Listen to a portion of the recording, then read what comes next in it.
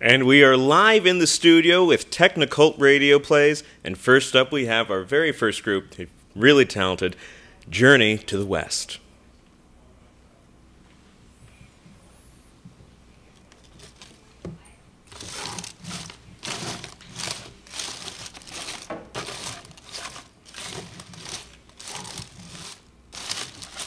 This is Elisa, a 23-year-old girl who likes to camp outside.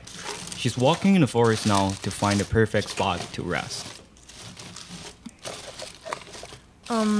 This seems like a great place for camping.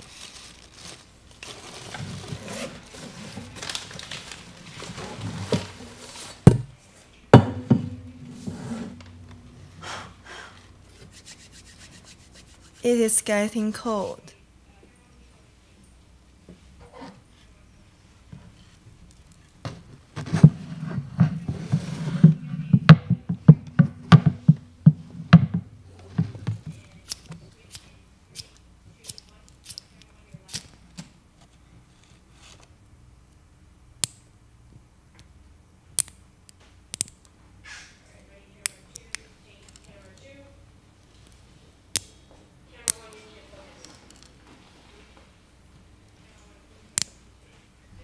It is not very safe to directly light the woods in the forest. It's advised that listeners at home do not attempt this.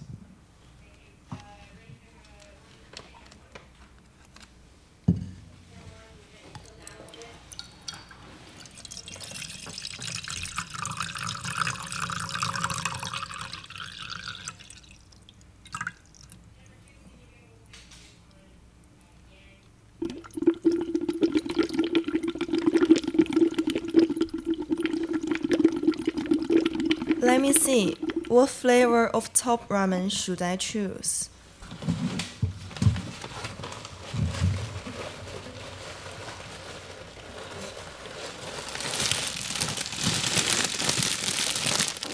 Oh, chicken it is.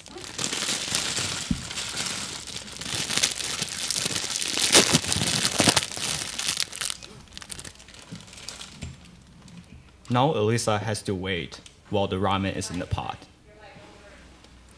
What should I do when I wait? Maybe play some guitar.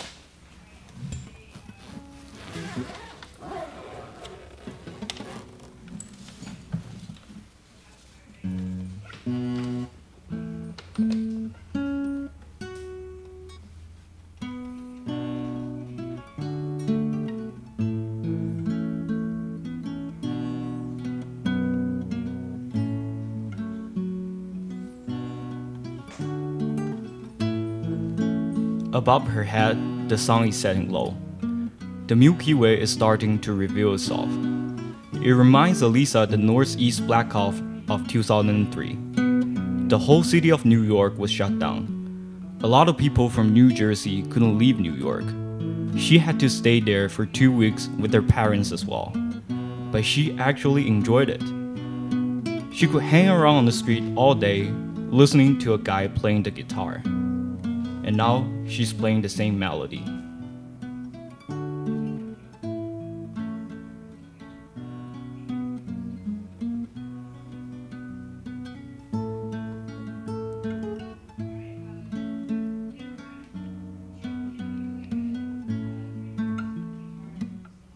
From the other side of the forest comes a man, Ethan, 24, with similar camping outfit.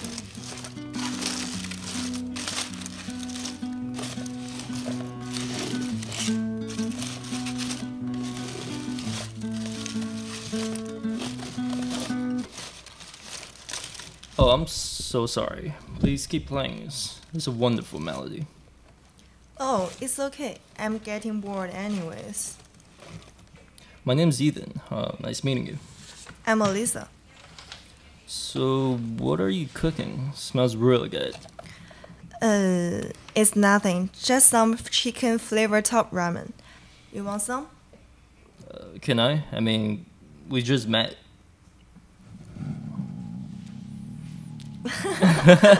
Your body doesn't lie, huh? Oh my god, I'm so embarrassed. Come sit down. Let me get some ramen for you. This is actually really good. What did you put in it? My grandma is Asian, so she told me this secret ingredient when I was a kid. And I can give you 3 chances to guess. Ooh, okay, guessing. I like it. Let me see. You said she's Asian. Is it soy sauce? Nope. That does not make sense, really, because the soup does not look very dark. Is it MSG? No way. I'm actually MSG intolerant. And the ramen is MSG free. Oh man, this is hard. Alright, I give up. It's actually cheese and sugar. What? Cheese and sugar at the same time? No wonder it tastes so creamy and sweet. Wait, but you said only one secret ingredient. I cannot forget about the sugar when I ask you. I mean, who would have thought putting sugar in ramen? It is strange, but it sure tastes good. Shh. Quiet. I think I hear something. What?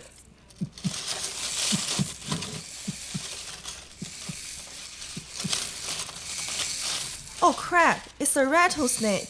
Damn it, I totally forget they love cheese. Oh no, what should we do? Just be quiet, they have bad vision. Hey Lisa, you heard that joke before, right? What joke? When you see a snake, you don't have to run faster than the snake. What? You just have to run faster than your friend. See you later.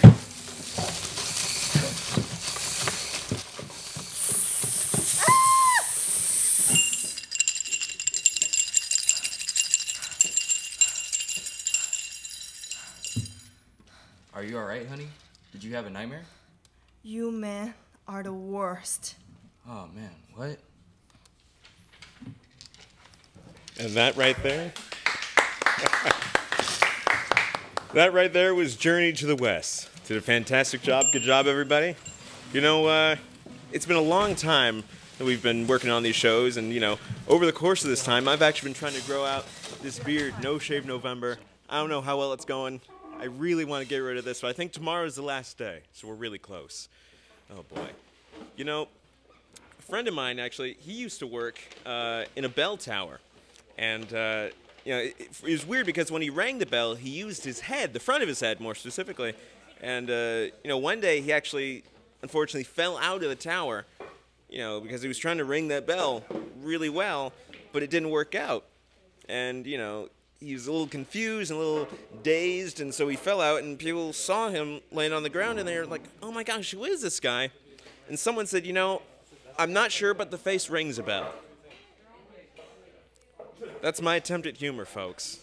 We're trying really hard. But you know, everything's okay. It's the fall. We're almost at December. You know, the holiday season's upon us. There's sales, there's cookies, there's people traveling all over the place, getting those miles. It's a great time for everybody, especially business for people. Lots of gifts going around. I wonder what people are getting each other. That's the cool thing about the season. It's all about giving. It's all about finding things for other people to bring them happiness. And that's why we're so happy to give you all such a great show. We're doing these radio plays. It's a lot of fun, and we really enjoy it.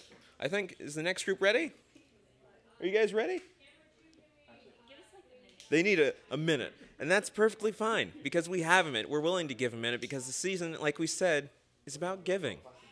That's what we got to do. We got to give everybody what they want. And what I think everybody wants right now is radio play. We're bringing them back. You know, NBC's bringing back the TV musicals. We're bringing back the radio plays, just like it used to be, you know. Do, do, do. We remember. Well, I don't remember. I'm only 20 years old. But that's okay. Well, I think, was everything cool? You guys ready? Everything's cool, all right. So, folks, I think we're just about ready for our next radio play. Again, another talented group. They've been working really hard on this. And I think they're excited to perform. I'm excited to see them. So, without further ado, everybody, our very next group in technical radio plays, we have The Jam. Come on. Where's that darn spoon? So la-ti-do. Red leather, yellow leather. Are we live? Shut up, Sharon. Hey, don't trip on any of the chords lying around. Ah! Hey! Why am I the sound effect guy? I'm always do sound effect. I want Because- to be the lead actor. We need a sound effects guy. Shut up, Max. Pipe down, everyone. We're live. Oh, Welcome to all of our radio listeners. yeah, like all two of them. We are a part of the new radio features class here at UC Davis, and we are here for our radio theater debut. It is our pleasure to present our original radio drama, The Tragedy of the Crossed by Stars Lovers. The title was his idea. You can tell because it's genius. Cast, would you like to introduce yourselves? Hi, I'm Sharon. I'm an animal science major. I like Disney movies and fluffy cats. I'm Lucy. I'm studying philosophy, and so far what I've learned is that all of life is pointless, including college. I don't even know what I'm doing here. And my name is Frederick Alexander Radcliffe. I am a theater and dance major, minoring in design.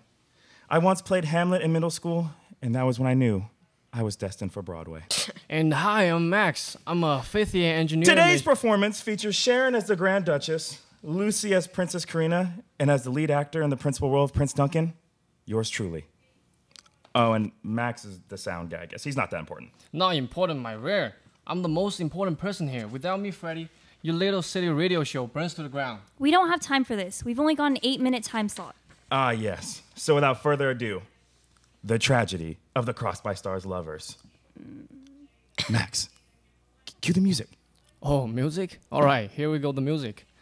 Never mind, I found someone like you. What? Max, I thought you would just play the song. 8-minute time slot. Okay, fine. Alack and alas, for I, Prince Duncan, have found myself in such a pickle. For I am to wed the Duchess. Ow. As I was saying, for I am to wed the Duchess as my parents have dictated, and yet it is not she whom I love. And our wedding is in 2 minutes. I can hear the wedding bells ringing already. I said, I can hear the wedding bells ringing already. Wedding bells, Max. Max! 8-minute time slot. How those wedding bells do spell out my doom. Here comes the Grand Duchess now, stepping from her horse-drawn carriage.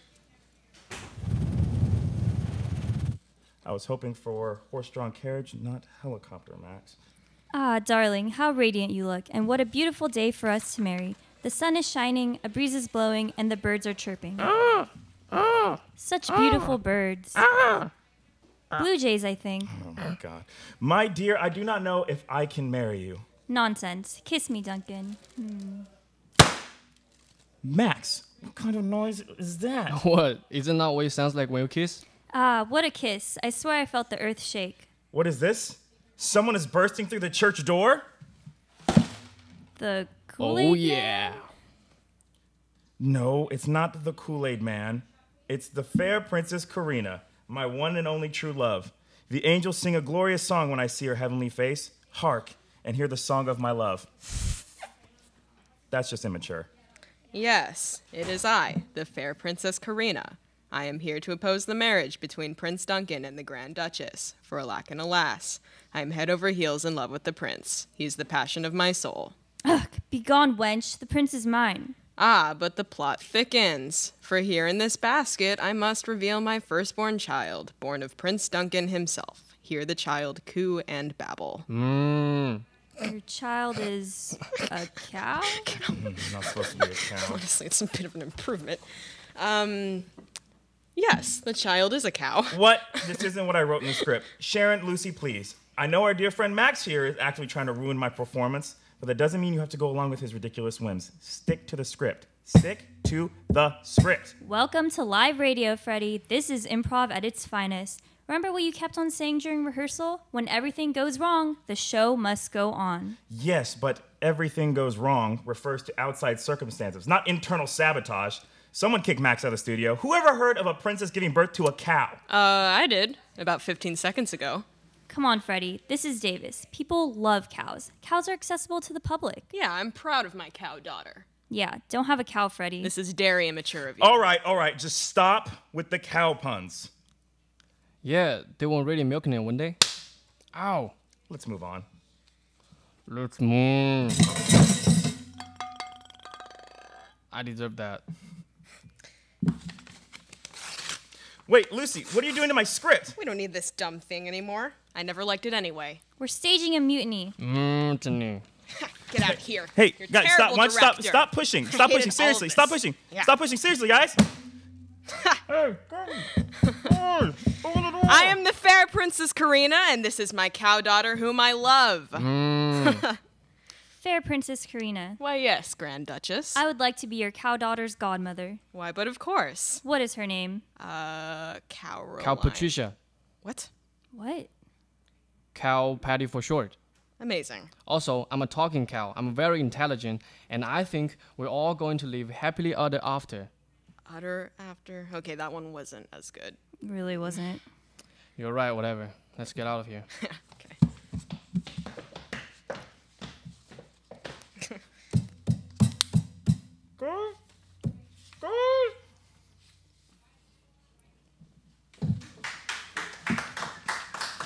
Fantastic job. Folks, that right there was the jam. They did a fantastic job, don't you think? I certainly do. Oh, man, good job, everybody. I was thinking maybe if anyone wants to do a post-show interview, any of you want to come up in here and talk? Joni, you want to talk? All right, I think we pulled someone from the show. We're going to do a post-show interview. We're going to see how it went. Come on in here. Hi. All right, Joni, you just did your show. How do you think it went? I think it went okay. We all worked really hard on it. We practiced all night yesterday. It was really intense till like 4 in the morning, so I think it went okay. All right, so now the show's over. What are you going to do now? What am I going to do now? Well, now that we're done with the performance, I'm looking forward to enjoying this next performance. I think it'll be very special. There's another guitar up here, and I'm very excited for all that. I think after this, I'm going to study because it's finals pretty much. Good job. Yeah. Also, beard game on fleek. Thank you. It is November, but I think it's more of a lifestyle for me at this point. Yeah. I appreciate it. Good to have you on. Thank you for the interview. Thanks for coming. And there you have it, Jonah Johnson, everybody. A hero to you and me. Goodness gracious, we got another group coming up here. They got all sorts of props, and I see some cups and bags. I don't want to give too much away. I mean, it's live radio theater. You don't want to give all the secrets out. I mean, this is what we came here for. All right? We're all excited, and you should be too. I think they'll be ready in just a moment. We'll see here in another moment. Again, let's think about December's coming up. We got to make some plans, folks. I mean, we got to think about all the food we're going to eat. I'm talking gingerbread. I'm talking hot chocolate, mashed potatoes, turkey. I'm getting hungry just thinking about it. I did skip breakfast. That might be part of it. Golly, if I could have some mashed potatoes right now. No gravy. Just the way they come. Maybe a little butter. Maybe a little. A little garlic salt. Some oregano. Oof. Creamy, whipped up potatoes. That's the way to do it. I think they'll be ready in just a moment, folks. In the meantime, I actually made some mashed potatoes for Thanksgiving, and they were delicious. Potatoes, salt, pepper, butter, water. Instead of milk, we used heavy whipping cream. Oh, you can pass through. It's all fine. I'm just talking about mashed potatoes. That's all it is, folks. Just mashed potatoes. Put them in a slow cooker for 4 hours. You got yourself some meat and potatoes. It's delicious. They're good to go? You guys good to go? Yeah. All right, looks like they're ready. Folks, we have our next performance and our last for today here on Technical Radio Plays. Here is College Broke Asians. I've been chasing after this thief for the past 10 years, and never have I ever been able to catch that cheeky little thief. And now, at long last, the perfect crime has occurred at our local railway station, where an aristocrat was robbed at gunpoint. Looks like it's time for me to redeem myself and finally catch Juan Gonzalez.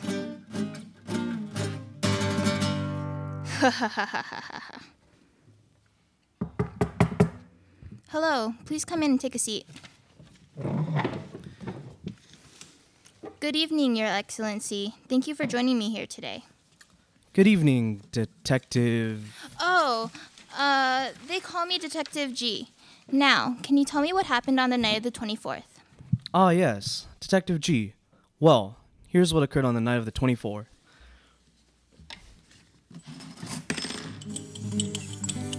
There I was, peacefully drinking my Earl Grey tea on the train, when all of a sudden, I heard a gunshot followed by passengers screaming and running throughout the train. It was absolute chaos, I tell you. It was such a fright that I nearly wet myself. I mean, I spilled tea all over my trousers. Yes, indeed, that is what happened. And as I was cleaning up with a moist towelette, the door was kicked open and a masked bandit appeared before me. Oh boy, was I scared for my life. With a gun pointed at me, he said, "My name is Juan Gonzalez." And then asked for the combination to my safe. And of course I gave it to him. I am no fool, detective. So then, he took all my precious money, jumped out of the window, and ran off on his horse, with the sheriff following not too far behind. And that is all I know, detective. Thank you for your time, Your Excellency. 2 days later. Hello there, Sheriff. Come on in. Hey, Detective G. I know you have a lot on your hands, but could you tell me what happened on the night of the 24th? Yes, of course. I hope we can get the money back. That night, after I went out on patrol and ensured things were right, I then walked back to my room and began to polish my badge. You know, I take out my badge every day. Don't mean to show off, but, you know, the badge is some sort of an honor to me. It's... Hey, Sheriff, thanks for showing me your badge and all, but can we please get back to the events that occurred on the night of the 24th? Sure.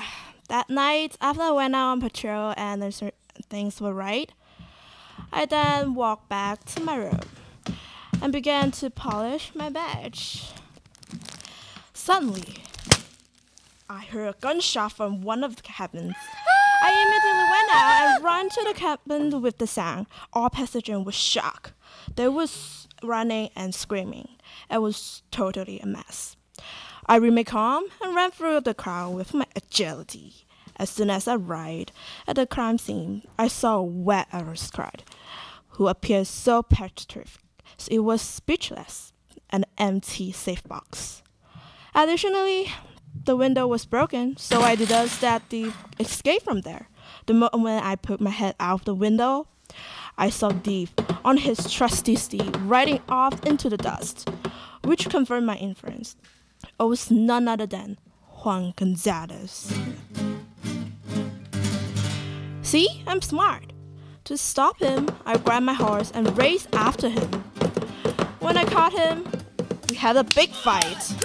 It was a tough fight because Juan Gonzalez was so hard to deal with. But anyway, I won the fight with my strength and quickness and successfully arrested him. However, the money was nowhere to be found. Well, thank you for your work in catching him. My pleasure. 3 days later. So, Juan Gonzalez, we meet again. Indeed. Can you tell me what happened on the night of the 24th? Detective G! You know my only job is to take from the rich and give to the poor. You know, I heard from a good friend that a train... I said train! With a lot of gold would be coming, so I decided to pillage it. I got on the train and shot a gunshot. Kaboom! As a distraction. People screamed and ran. Stupid people. Even though there weren't even any bullets. So I went to the front of the carriage and I saw a crazy rich Asian who was sitting. He was also wet with tea. And I said, "My name is Juan Gonzalez." And I asked him for the safe combination. He gave it to me very easily. So I opened up the safe, I grabbed the money, I jumped out the window, and I got onto my trusty steed, Steve. And as I was escaping, I saw the sheriff behind me. He caught up to me and we had a big fight. I would have won, but I let him have it. Good for his ego. So he arrested me. Right. We got that. But where's the money? I think you know that better than I do, Detective G. 20 minutes later. They have been in there for quite a while. Should we go and check? Yes, let's go inside and take a look. Egad, why? There's nobody here. Look, a note. It's from Juan Gonzalez. He says, You have been fooled and shall never catch us. Always remember, you were robbed by Juan Gonzalez. And Detective G, also known as Detective 2 Gonzalez. Signed, Juan Gonzalez, 2 Gonzalez.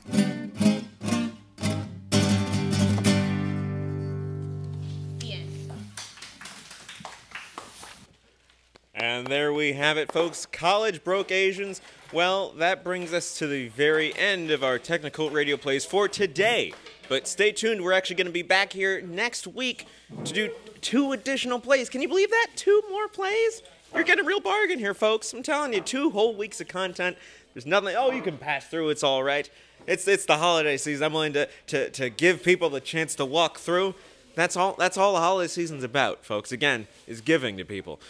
Shuba, you want to come in here for a post-show interview? Absolutely, absolutely. How do you think it went? I think it went pretty well, you know.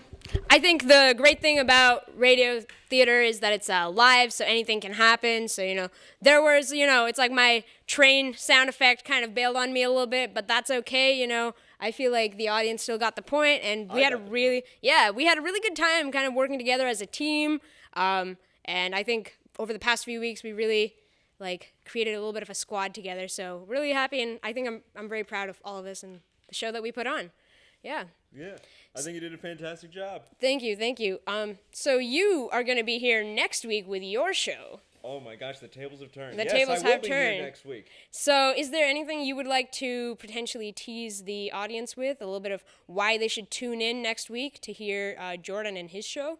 Well, you know, I think our show, it's going to be very relatable to a lot of people. We're tackling a subject a lot of people like, Thanksgiving, but you'll have to see more soon. But right now, we're going to go right back to the radio station. Take it away, guys. We're clear.